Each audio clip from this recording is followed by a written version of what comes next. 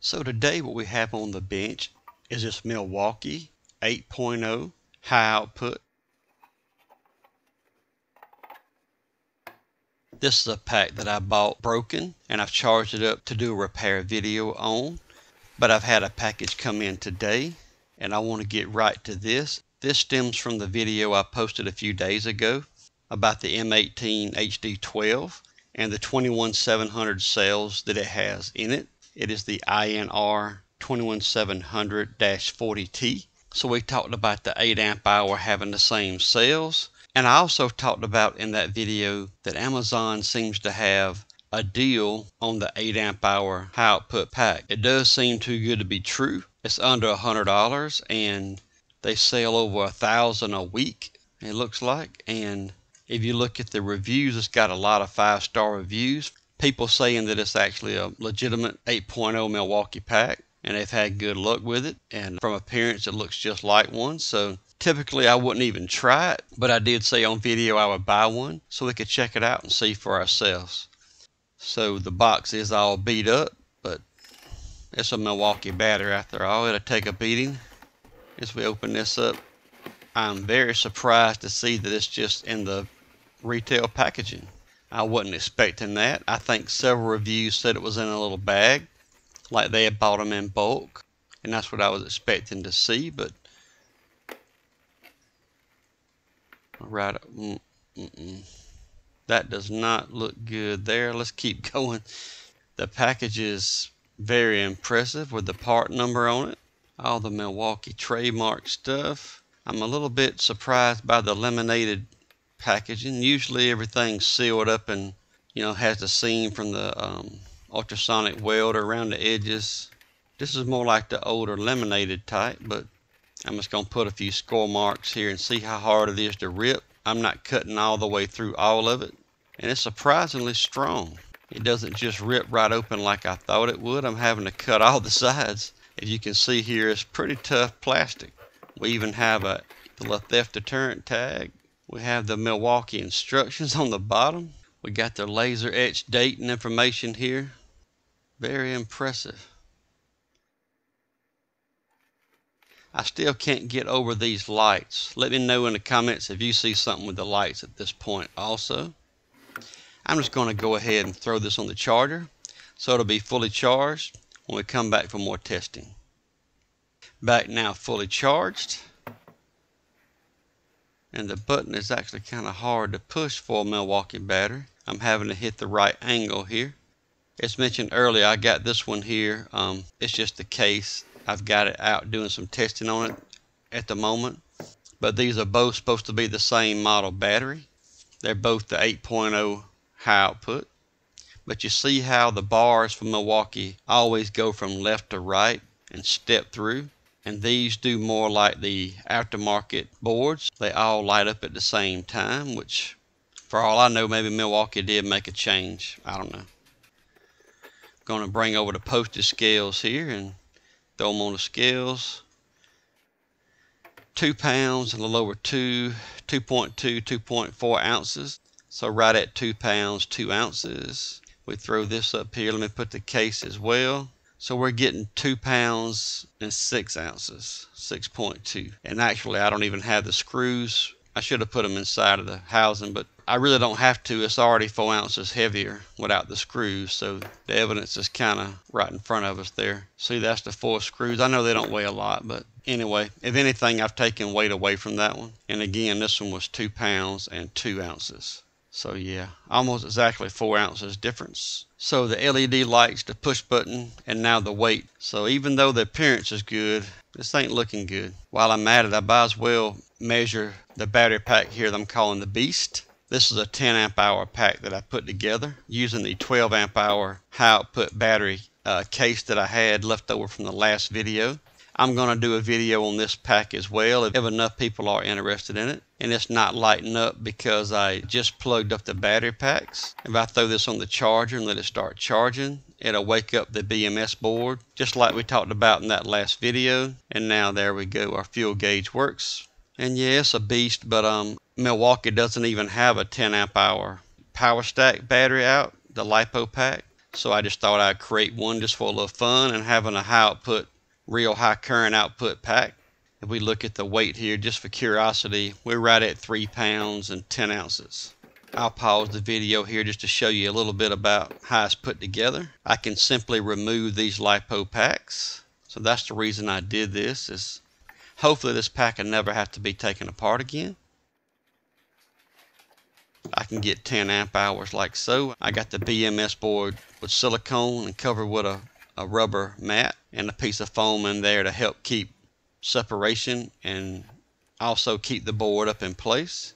And they really do fit perfectly, and with that foam I can slide it in with one finger, and I simply hook up the balance leads. And you could possibly do both here. I usually use a little monitor on the other balance lead if I'm using it or charging it. You could also charge this with a hobby charger, of course, individually. So you don't have to use this as a 10 amp hour. It could be a 5 amp hour. You could put shorter packs in here if you don't like it sticking out like this. I did the 10 amp hour because that's what I wanted to do for this pack. And yeah, it's a beast, alright. I was hoping Torque Test Channel might want to get this pack and use it for testing before Milwaukee even comes out with their 10 amp hour pack. But I haven't heard back from TTC at this time. If that's something you would like to see, reach out to TTC for me as well. And let me know in the comments if you do want to see this pack build. Even though I just showed a brief overview of it. I'm just going to set this aside and charge. But before I do, let me show you even this pack left to right. You see how the LEDs light up? Every Milwaukee pack I've ever had does that. So without further ado, let's get into it. I'll be surprised if it's T10 Torx screws, but it actually is. It is T10 Torx screws just like the Milwaukee. And they're not the little sharp pointed plastic screws like the aftermarket kits either.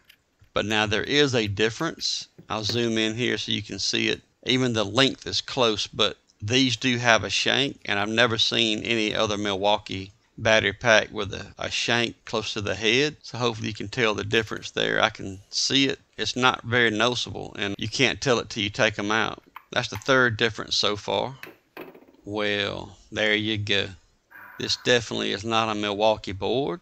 It's in there pretty tight. I don't see any screws, but there they are side by side. The board layout is not even close. It just does the same function. If I bring over an aftermarket board for like a 5 amp hour, you see that red push button that's very common with these aftermarket boards and a similar design. Matter of fact, I just got in the 8 amp hour kit that I mentioned in the last video also, and I think it has the same type top to it. So let's see. This is the 10 cell 21700s that I was talking about. I think this kit's $25. So I want to compare the board and the top, and wow, look at that. That's identical. So the one we just bought off of Amazon is identical to the aftermarket board. If I can get the camera to focus here. Of course, the kit I just bought is not built yet. I can do a video on that, but I haven't built it yet. See, it's going to look very similar, but it does have the little sharp pointed screw. That is a little different, but it's unreal how close this pack looks otherwise. Hard to get out. Let me get a flat screwdriver. Gently pry on this pack. There we go. We do have 21700 cells, so it's like it's almost identical to that kit we bought. 100% not a Milwaukee pack. No marking on the cells. And that was the first giveaway right here, this push button and the fuel gauge. It's harder to press and make contact than normal. And of course, all LEDs lighting up at the same time was a pretty good giveaway. So hint, hint, if yours is doing that, you probably got a fake one also. Let's look under here, and that is soldered. It's a nice looking job, but Milwaukee does not do that. I mean, overall, it's not a bad build quality, not a bad looking pack, but it's not what I ordered. So unreal how hard they tried to make this look just like a Milwaukee on the outside. Even the label and the etching is unreal. So curious now if the aftermarket type I have a fit on here, like it's basically the same case. So this is the aftermarket 8 amp hour, the little kit top, and it fits right on there. So The screw threads themselves might not be the same, but it is the same top, and we can see the difference with the authentic Milwaukee right off, the way they got the extra supports sticking up, interlocks into the top from the bottom half of the housing. That's the extra strength they put on the heavy duty cases. And of course, even without that, it still doesn't quite line up right. There's some pieces in the back that's different. The front is more similar, but definitely see a big difference there.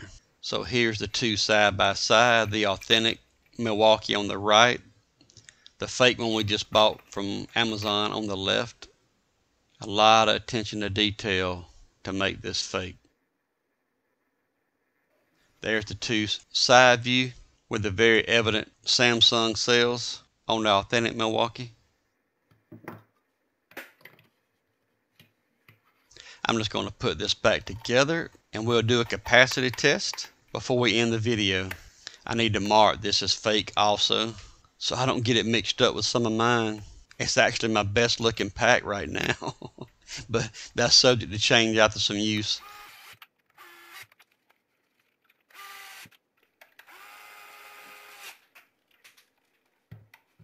And we're back now. You can see I've marked it. I put an F on it and I put fake in more than one spot on the battery to keep it separated.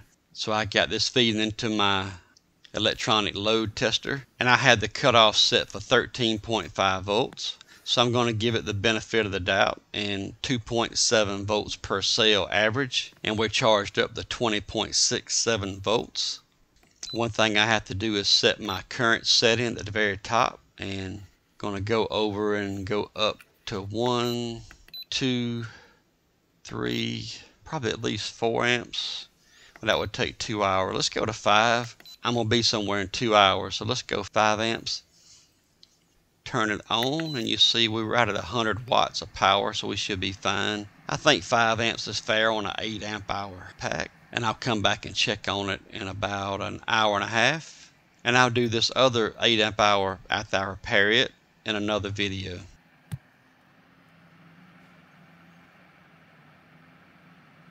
So I didn't make it back obviously before it cut off, because it cut off in less than an hour and 10 minutes. So right at 5800 milliamp hours. So this is barely a 6 amp hour pack, so it must be 3000 milliamp hour cells in it, and that's pulling all the way down to 13.5 volts, which is a little bit more than Milwaukee. They cut it off a little after like 3 volts, 2.9 volts per cell.